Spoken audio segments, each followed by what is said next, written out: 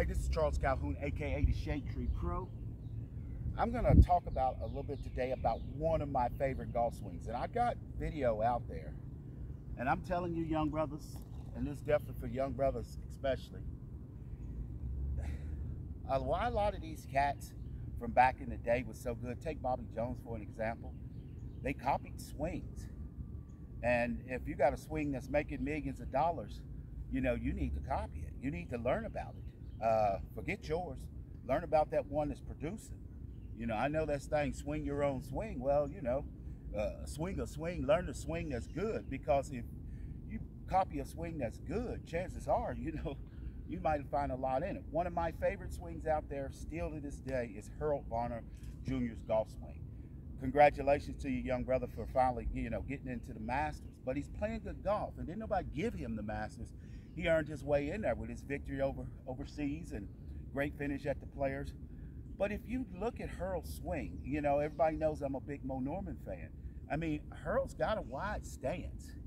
But, you know, and I've talked to people about Harold's swing, and everybody like, oh, he really gets to his left side. No, if you really pay attention to his golf swing, him getting over here to his lead side, that's just the aftermath of him learning how to get to his trail side so he can stay behind the ball.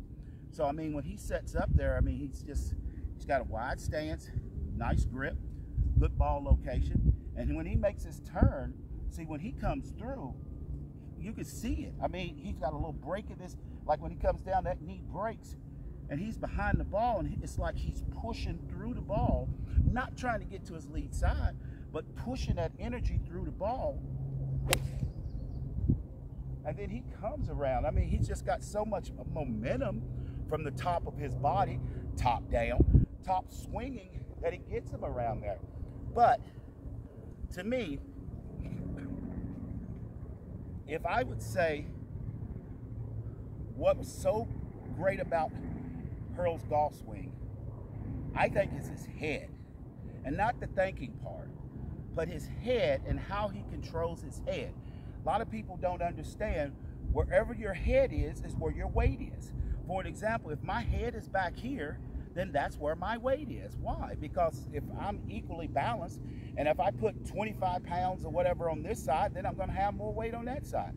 If I get it over here too soon, then I've got too much weight there, and that's one of the reasons a lot of people hit it, get real steep on it. So, me, as I said, I think the power to his swing, or the key to his swing, is the way he moves his head. And he does move his head. He turns it back a little bit there, and when he comes through, his head doesn't stop so all of this can go through. His head just keeps moving. And that's what you got to do. So he sits there, he makes his move, and he comes on around. And I mean, it's not that difficult of a swing, really, for beginners, because, I mean, it's just a great swing. It really is. You give credit where credit is due. He's there, and it's just like you can sit there and just hit all kinds of shots. So, bruhs, you try to, I remember one day I was talking to this young sister on the range, and she told me, and I was talking about golf swings, and I said, what if you had Jim Furyk's golf swing or something of that nature? And she said, oh God, I wouldn't have that for it. I was like, that swing made $64 million. So, you know, compare it to your swing. What is your swing made? And see, and that's the thing you got to look at. There's quality in these swings, and Harold Varner Jr., just for us, it is one of the simplest and easiest swings to repeat. It really is. Once again, it's a nice little wide stance. He's there, and he does have it where he'll bring it in a little bit on irons. His posture is good, and he sets up, and he just go, and you can see it, the momentum of his upper body going there. And it ain't all this jacking of his hips doing all that. It's not that.